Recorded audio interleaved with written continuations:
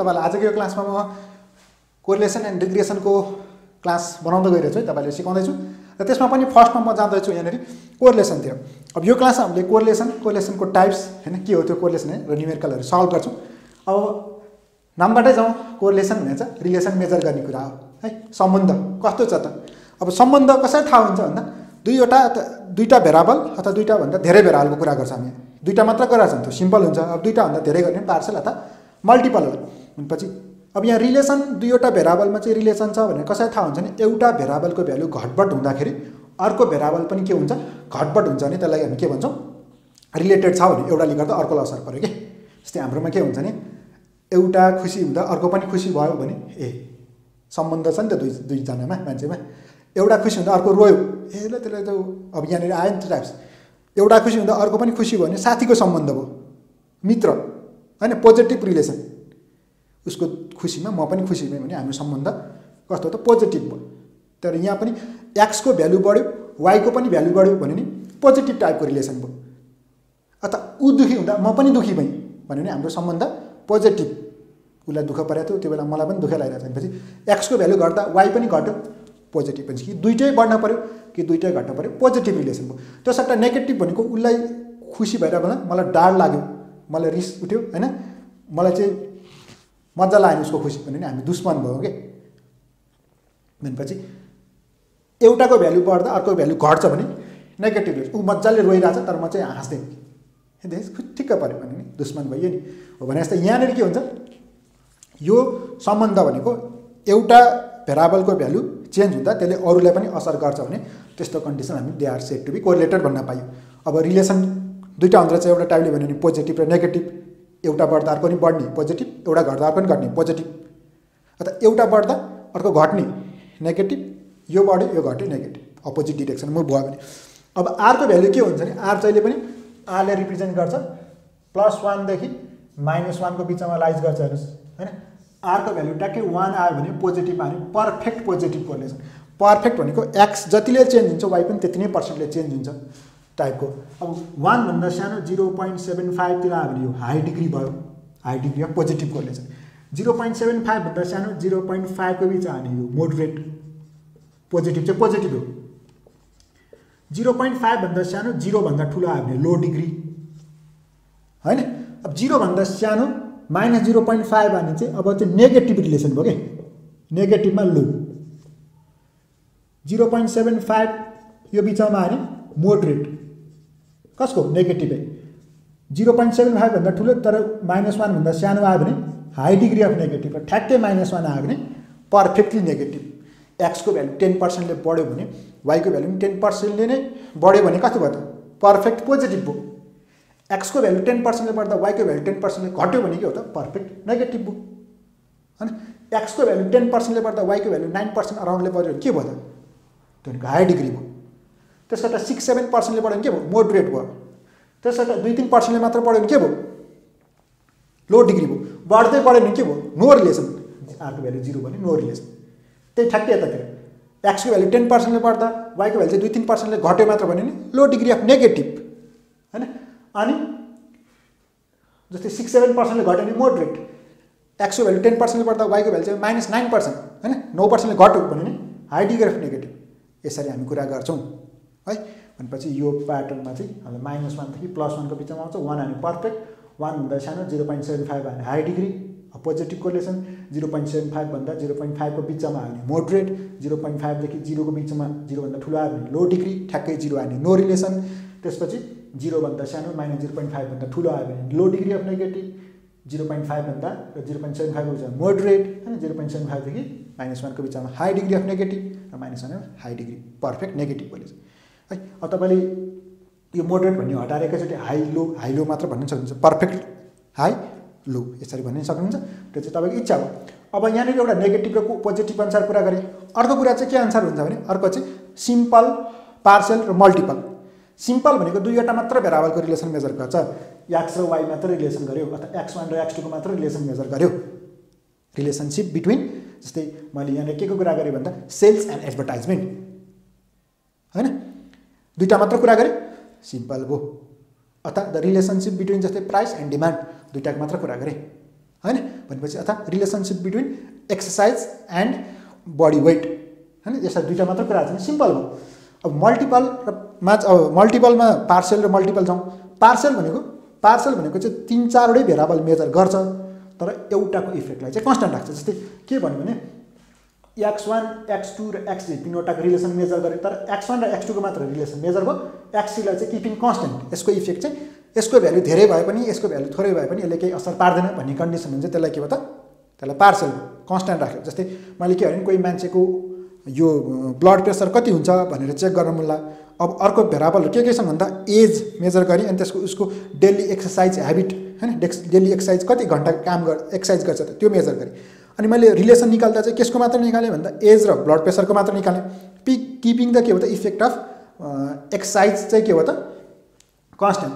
4 घण्टा एक्सरसाइज गरे पनि 3 घण्टा एक्सरसाइज गरे पनि 2 घण्टा एक्सरसाइज गरे पनि गर्दैन गरे पनि उयो एक्सरसाइजले केही असर पार्दैन भनेर सोच्यो भने त्यसको इफेक्ट त कन्स्टेन्ट राख्यो भने त है त्यसको असरै पर्दैन भनेर सोचेर निकालिन्छ नि त्यसलाई के भनिन्छ पार्शियल मल्टिपलमा चाहिँ के हुन्छ मल्टिपलमा चाहिँ मोर देन 2 तीनवटै भेरिएबलको चाहिँ के गरिन्छ अन्त एकैचोटि रिलेसनशिप मेजर गरिन्छ 3 4 5 वटा एकैचोटि अब यहाँनिर मल्टिपलमा चाहिँ बुझ्न पर्ने के हुन्छ एउटा डिपेन्डेन्ट भेरिएबल हुन्छ अर्को इन्डिपेन्डेन्ट भेरिएबल हुन्छ डिपेन्डेन्ट भेरिएबल भनेको के भन्दा जसलाई चाहिँ असर गर्छ नि अरू भेरिएबलले त्यसलाई डिपेन्डेन्ट भन्छ अनि अरूले असर नगर्ने चिजलाई चाहिँ के भन्छ इन्डिपेन्डेन्ट भन्छ जस्तै कति धान फल्छ खेतमा भनेर हेर्नु मलाई त्यो धान केले असर गर्छ भने कति पानी पर्छ कति फर्टिलाइजर युज गरेछ सीड क्वालिटी कस्तो छ माटोको क्वालिटी कस्तो छ अनि त्यसपछि टेम्परेचर कस्तो छ यस्तो चिजहरूले असर पार्छ नि त त्यो धान फल्ने भनेको चाहिँ डिपेन्डेन्ट भेरिएबल अरू चिज भनेको चाहिँ इन्डिपेन्डेन्ट भयो अब पानी यति पर्यो त्यही भएर धान यति फल्यो भन्न पाइयो धान यति फल्यो त्यही भएर पानी यति पर्यो भनिन्छ त भनिँदैन त्यही भएर डिपेन्डेन्ट भेरिएबलको चाहिँ मेजर गरिन्छ relationship with other independent variable है यति भनेपछि यसलाई अलिकति मैले लेखेरै भन्छु है त अघि भनेको कुरालाई मैले अलिकति लेखेँ डेफिनेसन जस्तोमा जस्तै कोरिलेसन भनेको के भन्दा if the change in value of one variable results the change in value of other variable then this variable are shed to be correlated भन्यो भने हैन भनेपछि एउटाको भ्यालु चेन्ज हुँदा अरू पनि चेन्ज हुन पर्यो त्यस्तो भएपछि मात्रै रिलेसन भन्ने थियो नि अहिले इक्जाम्पलमा पनि त्यही कुरा आएको थियो भनेपछि 2 or more variable are shed to be correlated if the change in one value results the change in value of other variable भन्न पायो है अब यसमा पनि कोरिलेटेड पोजिटिभ र नेगेटिभको मैले मिनिङ बुझाओ हैन पोजिटिभ भनेको एउटा बढ्दा अर्को नि बढ्छ नि पोजिटिभ एउटा बढ्दा अर्को घट्छ नि नेगेटिभ भनेपछि रेसिप्रोकल भाइस वर्सा भनौँ न एकअर्काको अपोजिटमा चल्छ भन्यो भने चाहिँ त्यसलाई नेगेटिभ एउटै डिरेक्सन कि दुईटै बढ्ने कि दुईटै घट्ने भन्यो नि पोजिटिभ एउटा बढ्दा अर्को घट्ने अथवा एउटा बढ्दा अर्को घट्ने भने त्यसलाई चाहिँ के भन्यो नेगेटिभ भयो अब टाइपमा अर्को टाइप चाहिँ डिफाइन गर्दा चाहिँ सिम्पल कोरिलेसन अनि त्यसपछि पार्शियल कोरिलेसन र मल्टिपल कोरिलेसन कुरा गरेको थिएँ सिम्पल भनेको दुईवटा मात्र भेरिएबल बिचको रिलेसन मेजर गर्छ नि त्यसलाई सिम्पल हो हैन जस्तै it measures the relationship between 2 variables जटा दुईटा मात्र हो इक्जाम्पलमा as and blood pressure sales and advertisement अब कसरी निस्किन्छ x1 र x2 को सिम्पल कोरिलेसन निकाल्न पर्यो भने n x1 x2 minus x1 into x2 समेसनमा भयो यो प्याटर्नले निस्किने भयो हैन अब पार्शियलमा चाहिँ के हुन्छ भन्दा the relationship between 2 variable keeping the effect of other variable as a constant भन्यो नि एज र ब्लड प्रेसरको कुरा गरिरहेछ तर त्यहाँ किपिङ इफेक्ट अफ एक्सरसाइज उसले कोही मान्छेले डेली एक्सरसाइज कति गर्छ त्यसलाई चाहिँ वास्तै यसको जति एक्सरसाइज गरे पनि त्यही हो भनेर एज्युम गरेर एज र ब्लड प्रेसर मात्र मेजर गरिरहेछ नि अथवा relationship between crop production fertiliser used हैन अनि keeping the effect of rainfall as a constant कति यो रेनफल कति क्रप प्रोडक्सन हुन्छ भनेर मेजर गरेको रिलेसन त्यसको चाहिँ फर्टिलाइजर युजसँग मात्र गरे पानी कति पर्छ मेजर चाहिँ गरेछ तर त्यसलाई चाहिँ इफेक्ट जति धेरै परे पनि थोरै परे पनि त्यसको इफेक्ट चाहिँ सेम हो भनेर त्यसलाई यसरी मानिन्छ भने त के हो यो पार्शियल भयो पार्शियल कसरी निस्किन्छ भन्दा पार्शियलको लेख्ने तरिका भनेको r12.3 डट पछाडिको बसेको चाहिँ जहिले पनि के हुन्छ नि त्यसको इफेक्ट चाहिँ कन्स्टेन्ट हुन्छ यसको इफेक्टलाई नेग्लेक्ट गरिन्छ भने जस्तै हो कि है 12.3 भनेको बन्ने भयो कसरी त यो त सिम्पल भइहाल्यो त्यति धेरै यो अब सिम्पलकै क्वेसन सल्भ गर्नु लाग्छ भने मैले सिम्पल भनेर छुट्टै गरेको छु है अब यहाँ चाहिँ हामी मल्टिपलतिर जान लागेर मल्टिपल र पार्शियल यो कसरी बन्छ भने जुन अगाडि बस्छ त्यो अगाडि आएर बस्यो फर्मुला अनि 1 र 3 2 र 3 2 र 3 अनि तल कसरी बस्छ 1 - r त्यही माथि पछाडि जुन भएको छ त्यसको स्क्वायर 1 - r13 को स्क्वायर अनि अर्को 1 - r23 को स्क्वायर रुट अन्डरमा भयो 12.3 को सट्टा 13.2 भने 13 अगाडि बस्यो अनि 1 र 2 3 र 2 1 र 2 3 र 2 अब r23 भन्नु र r32 भन्नु एउटै हो है r12 भन्नु र r21 भन्नु एउटै हो अनि r23 को गर्दा चाहिँ कति हो त 2 3 अगाडि बस्यो 2 र 1 अनि 3 र 1 तल के बस्यो यसकै पछाडिको स्क्वायर यसकै पछाडिको स्क्वायर यसरी भयो यो पार्शियल। अब कोएफिसिएन्ट अफ के भन्छ पार्शियल डिटर्मिनेसन पनि भन्छ के है, त्यो भने चाहिँ यसको स्क्वायर गर्ने हो।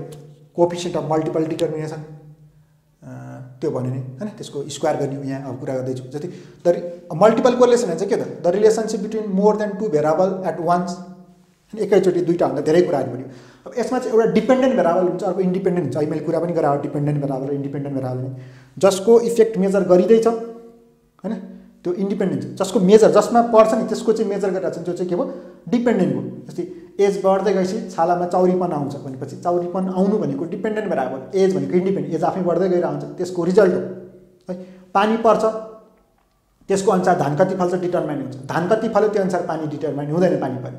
फर्टिलाइजर कति युज गरेको छ त्यो अनुसार क्रप प्रोडक्सन हुन्छ, क्रप प्रोडक्सन यति भएको छ त्यहाँ फर्टिलाइजर एज भन्ने हुँदैन है।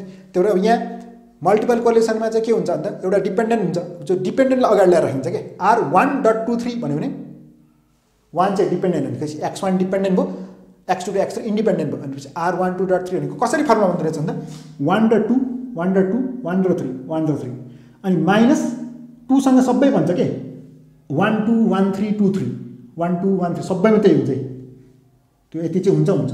अगाडि चाहिँ के भन्छ भन्दा 1.2 1.3 तल के भन्छ पछाडिको स्क्वायर।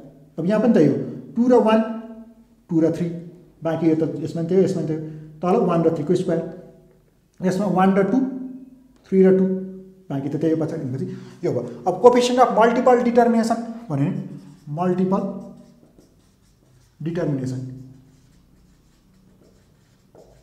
यो भनेको R स्क्वायर हो, 1.23 को स्क्वायर होला, R2.13 को स्क्वायर होला, जेको स्क्वायर हो नि त्यसलाई पार्शियल पनि यसको स्क्वायर गर्दैन मल्टिपल डिटर्मिनेसन। अब हामी मल्टिपल रिग्रेसनमा पनि यो कोएफिसिएन्ट अफ मल्टिपल डिटर्मिनेसन त पढिहाल्छौँ है। अब अहिले चाहिँ मैले यति कुरा एक्सप्लेन गरेँ यहाँ फर्मुलामा हैन। अब हामी प्रब्लम सल्भ गर्छौँ। यो क्लास चाहिँ यति नै गराएँ मैले, यसमा मैले अलिकति एक्सप्लेन मात्र गरेँ के हो खास कोरिलेसन भनेको, पार्शियल मल्टिपलको मिनिङ गराएँ। नेक्स्ट क्लासमा क्वेसन सल्भ गर्छु। यो क्लास यति नै, थ्याङ्क यू।